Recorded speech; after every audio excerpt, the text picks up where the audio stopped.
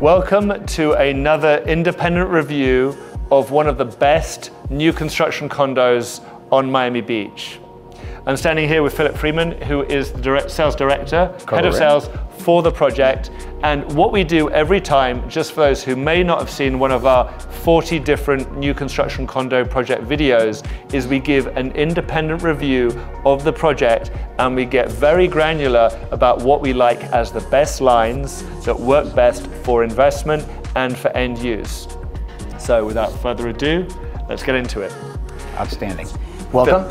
Thank you. Thank you very much. Thank you. No, welcome home. What I love to say is we've got, the finest, newest property in all of Miami Beach. 73 residences, and we built them as homes, vertically integrated into a building. And we felt that from 2,100 square feet to over 6,000 square feet of inside living space, forget the terraces, because they're very generous, we felt that this was something that's very special. And you actually, in our earlier conversation, hit the nail on the head.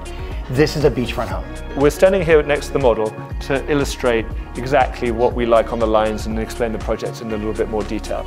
If you're looking for a new construction on Miami Beach, or if you're looking at a new construction anywhere in South Florida, Perigon is delivered by one of the finest and most renowned developers in the country. And this is a 73 unit project. OMA are the architects behind it, which if you don't know, it's Rem Koolhaus, who's also a mastermind behind an incredible project, which was also in Coconut Grove, which is Park Grove. And that is an extremely successful project that I've been selling very well. And this is at that standard. Now, what's interesting is that project appreciated tremendously. And again, we can flash up and historically show how that moved. Why? Because it delivered homes for primary residents and large units. And that's exactly what we have here. Correct. Entry level is starting around 4 million, a little over 4 million. Correct. 2,100 square feet. 2,100, which is for a two bedroom, that is massive. Typically, if you look for a two bedroom, again, as we go up the beach, using a good example like 87 Park, their two bedrooms are around 1,600 square feet. So this is 25% more. And then the units go all the way up to, well, but that's sold, of course. Aptly coming to that point, congratulations. Thank you. The highest dollar per square foot ever sold for a project in South Florida, a whopping $7,800 a square foot. Correct. Staggering. That unit was, how big was that unit? 5,600 square feet with 6,500 square feet of terrace with a 35-foot long swimming pool. So let's get a little bit more specific.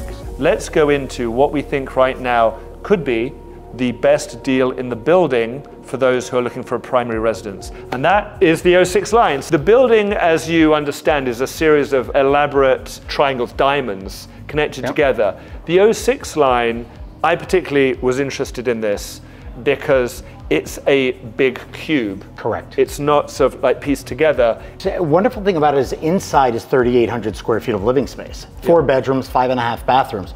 But the outside space is just as spectacular because you've got 2,200 square feet of outside living space, 10 to 12 foot deep terraces with curtain glass completely wrapping around, and views as, because of the position of the building and the way Rem Koolhaus and OMA designed it, you're 45-degree angles out to the ocean. And even on the west view, you get an ocean view, and then you get that stunning downtown Miami. That's a really, really good point. Thank you for raising that, Philip, because so with terraces down in South Florida, we spend a lot of time outside on our terrace. That's why if you actually look at houses, we use adjusted square footage for valuing homes. Why? Because outside terrace is valuable. We often use it as living space, dining, seating, entertaining. And 2,200 square feet for an exterior terrace is really significant. But what really makes it interesting and significant is the fact the location of the building not only affords you those ocean views, which you can get from this section over here, looking out to the water, which would be in where my hand is, but behind, the location of the building is located at 5333 Collins Avenue. And to the west of you, you have a large intercoastal body of water, and on the other side, it's Pine Tree Drive. So unlike some other areas of Miami Beach and areas, whether it's Bal Harbour or Miami Beach or South or Fifth or South Beach, often to the west of a lot of beachfront buildings, you have other low-level buildings, and most importantly, you've got a lot of multifamily and things that are not what you call high caliber. That really isn't a problem for this project. So you pull up to the entrance of the building, incredible private entrance. The west views are staggering. You've got boats. We own this land. This can never be built upon. Yeah. So the view corridor, as you're talking about, not only do you get from even our 4th floor residence, Yep. which is 60 feet in the air because of higher ceiling, Yes. higher elevation. Your views are downtown. They are Biscayne Bay. They are Pine Tree Drive and North Bay Road, and Lagos Country Club in the middle. So you've got these two-story homes that don't affect your view no matter where you are in this 06 line. And the west view, interesting. So again, we'll flash up on the screen. When I traded an 02-06 combination at 87 Park, which actually traded for $21 million middle of last year, 2022, and again, the market's moved since then, actually moved by 20%, statistically speaking. That had the master, we positioned the master on the back of the unit. Why? Because the view to the east, the ocean view, it's beautiful in the day, but at night, it's black. There's nothing to look at. Now, we, fortunately for Miami, have a staggeringly pretty skyline. I mean, most people can argue that Miami has one of the most beautiful skylines of any city in the world. And when you're on the west side, you see the twinkly lights of the beach, of downtown, and of that area at the right elevation. This unit coming in, and you're all wondering, okay, David, get to the point, what's this going to cost me? The prices are starting currently right now, so October 23. $10,250,000 for the 5th floor. Which is coming in at about $2,500 a foot. $2,500. So let me put that into perspective. I'm going to flash up on the screen what units sell for on Miami Beach, not in brand new buildings right now, because again, they're not physically in the ground, so there's no resales. And if you look, you'll see that the resale units on Miami Beach will trade somewhere between $3,500 a square foot up to the top end at the Four Seasons, which is around $6,000 a square foot. That is a massive difference from where we are. So if you look at this and consider what this building is going to be worth when it's actually in the ground and you walk into it, you can start to understand how there's going to be some good appreciation on this particular line. Of course, seeing both views and appreciating this is really a house in the sky. And what's very interesting with us, which is a little different than other projects, we're letting our buyers make this their home. They choose their flooring, wood, stone, or porcelain. They will let them choose their kitchen colors, whether it's the walnut or a light oak. And then also we're giving them a budget for closets. So they get to finalize and create their home as their residence, not a developer saying, oh, I'm only going to build this kitchen, I'm only going to put this flooring in, and this is yours. Let alone a lot of developers don't even give flooring. Yes. Yeah, the actual quality of the finish on the, from the developer is very high standard. If you look at the original build-outs that were happening 5-7 years ago, it was actually quite different. The bar's been raised, and quite understandably so, because the quality and the expectations of the new buyers coming in from around the country and around the world is to a whole new standard. It's interesting to see that if I compare back to buildings built in 2015, 16, 17, that we had units that we would have to rip off the doors, we would have to put in flooring, we even weren't happy with the bathrooms and would change out the bathrooms. I don't think it would be unfair to say that the finishes of this building will be more than satisfactory for any buyer coming in, no matter what their expectation, no matter what their level, because they are extremely, extremely well done. There's a few points I'm going to raise as well, just so you have a full rounded sense of this project. The project has an incredible restaurant at the front from a 2-star Michelin chef. Out of New York. Out of New York, yeah. Sean Herget. Okay, so he is well known because of the building that he was chef out of. So he currently runs the 432 Park residences, all the food and beverage there for the residences. And we chose him for that reason, because he knows the discerning flavors and styles of what buyers want and what residents want. But we wanted to deliver something that is unlike anything else, because when you go to a hotel or you go to a Four Seasons, you're with everyone else. Here, you're only with your 73 neighbors. Well, 72 because you're one as well. Yeah. And that restaurant is private to you and your friends and your family and your neighbors. Yeah. And security is one of those elements that's really been brought to the forefront of this project. I've noticed, and again, this is just observation, A lot of the buildings in Miami, you go up and you can go to the, just drive up to the building. It's open, there's no gates or anything like that. There's a few buildings that have security gates, but this is one of those buildings that has that high level of security.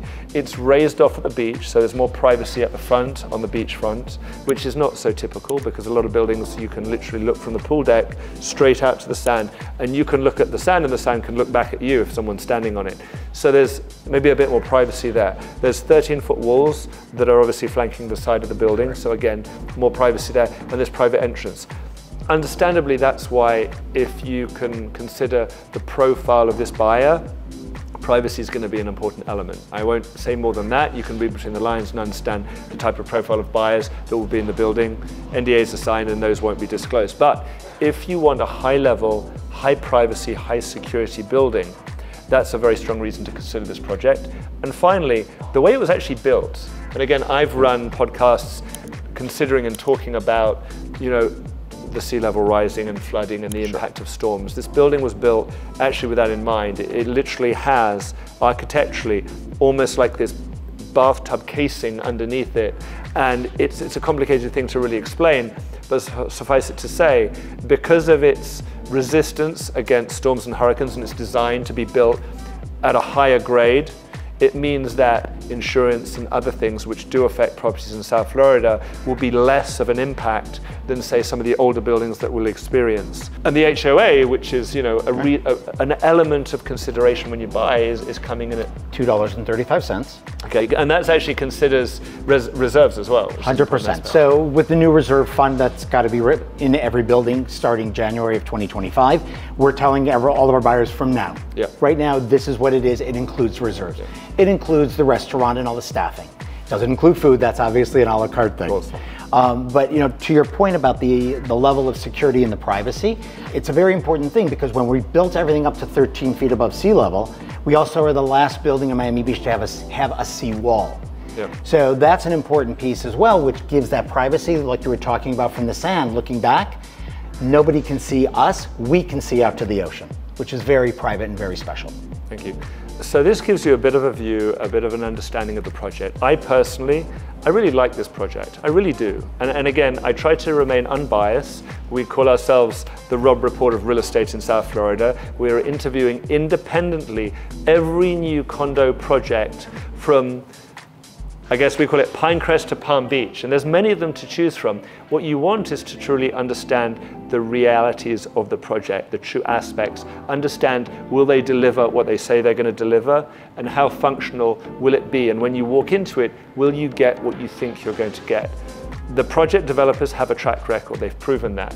The project itself has some great unique architectural features. It has some very functional features as well. This building, the Perigon, is standing not on a luxury brand name, but it is standing on top of a luxury developer and a luxury architect and a very, very high level. It's impossible, and I'll say this and I've said it before, it's impossible to deliver a very, very high level quality A++ building at scale, 200, 300, 400 units. It's only possible to do that when you have 72 neighbors. There's a lot more detail on the project, there's a lot more to discuss, so please, as always, pick up the phone. I've been independently analyzing new condo construction in South Florida for 15 years. We dive deep, we understand the numbers, and if anything, I can give you some good statistics on the market to help you go from here to here. Thank you for watching, and stay tuned and look forward to another David Siddons Group video coming soon.